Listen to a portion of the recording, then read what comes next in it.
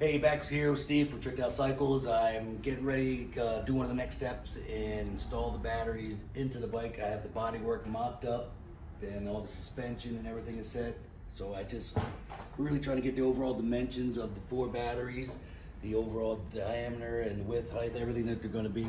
Seeing what the best configuration is to drop it in there for the controller and some other components that still need to go on the bike. So as you can see, looking down into the bike, it's pretty much an empty shell. Yeah, that's basically what a bike looks like with the body work on it and no motor. This is what it would be here. So we have the controller just hanging from the radiator cross member.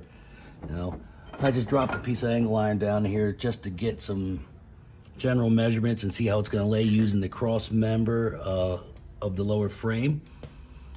From that, I'm going to form a battery tray and then just come down and get my supports off the factory engine mounts, and that'll get everything stable in here. And then I'll box it in and make it tight. So I'm just gonna make a rough support for it, and then I'll box it in, configure it all in, and get it so you'll be able to remove the battery, service it, whatever needs to be done. So next step is just taking some rough measurements, which I have.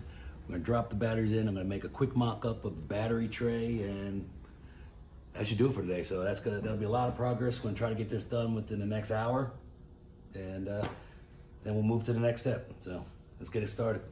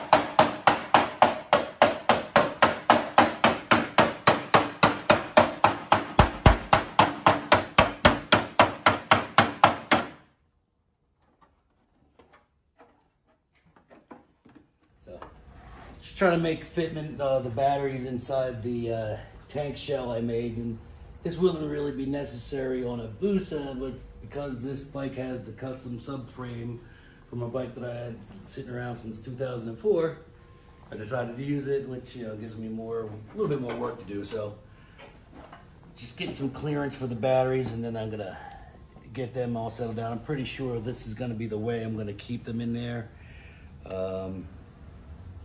Although I may invert this one. It's all about trying it and see which way is really gonna fit better and keep them really stable once they're in there. I'll try and invert this battery. I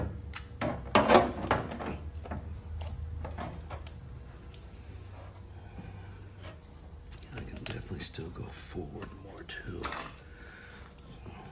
A lot of room to play with. Controller, I mean, that looks good right there, I think. Let's just see what this is down. Lots of room still under the tank. I mean, for the charger unit and some other electronics, still have plenty of room under here, which is great, even on the sides. I mean, this is gonna be great to help keep the air cool. And it's kind of neat that ram air ducts are gonna actually force air onto the batteries, keep them temperature. The controllers up front, it's going to act like the radiator. That'll help keep that in temperature correct. So yeah, this is working out real good. Just a couple more positioning of these tanks, and I'll lock these batteries down once and for all, once I see which way the tank lays down the best. I think I'm trying to make them stable right there. I like that. And then play with the tank, because it looks like I'm going pretty good up and down here. So let's just spongy this back out of my way. So that's where we're gonna ride.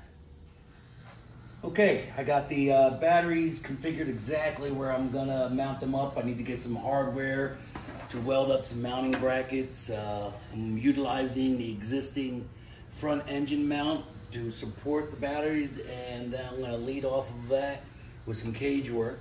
So now that the tank goes on and off my little shell of a tank, I am going to shape this a little better, adhere the tank to this. I'm also gonna heat warp this down and get this to follow the body lines of the frame, subframe a lot smoother. And then we'll probably be ready for painting this in. Gonna fill in the gas cap, or I might do a custom light up section there, or I may do a charging there. I'm not really sure yet. I have a couple options that I'm gonna work through and figure out and get that, one of the last steps, so I'm gonna get that done.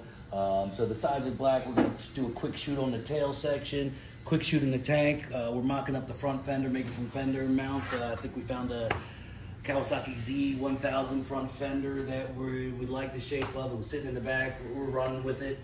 So yeah, it's really coming along good. Made a lot of progress today. There's not too much more rough fabrication to do. We're gonna make a wiring harness for the lighting system. I'm not using any of the existing wiring harness from the Hayabusa, except from the switch housing to operate the horn, headlights, and turn signals. But I'm just gonna go straight out for the plug, run my own wiring harness for turn signals, couple of flashers, relays, and that's really all we're gonna need of a wiring harness for the bike, except for the controls for the the control unit, and then the batteries and everything will be contained within their own harness. So that way it's just the swap is everything its own gauges, the batteries, electronics, the drive motor, and then I'll make a simple harness for the bike. So that way the factory harness could be just removed, put aside.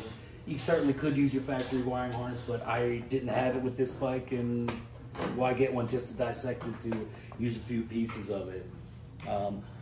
So that's it. We're gonna get working on shaping up the tank, and after I do the lighting and wait for the turn signals to come in also, we have LED turn signals to put into the front.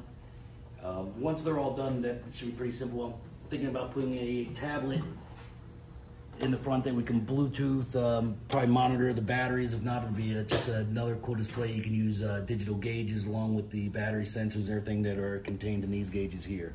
So that's pretty much it till next time in. Stay tuned, keep watching. Hope you're enjoying this. If you have any comments, any suggestions, I'm absolutely open for anybody's ideas. This is something new I'm doing, trying to be creative and working it as I go. And we normally do a lot of the looks and the show stuff, so really not getting into any of that at this point on the bike. We're really strictly going to make it a basic bike that is electronic. We can certainly, everybody knows all the craziness of stuff we can do with aftermarket paint, components, and everything else on there, but we're going to streamline this bike from the get-go. A lot of good aftermarket components from Voodoo. Besides that, we're going to do one of our custom light up windscreens for quick advertising, because pretty much I got about another 3 weeks before the auto show, so we're limited to what we can do, along with several other bikes we still got to complete. So this is just one of the projects that I'm working on, and we're going to make some side fairings for the other EV Kawasaki 250 that needs a little, love to make it a little bit more cosmetic, that we're going to work on as well. So keep watching, check us out. We'll see you next time.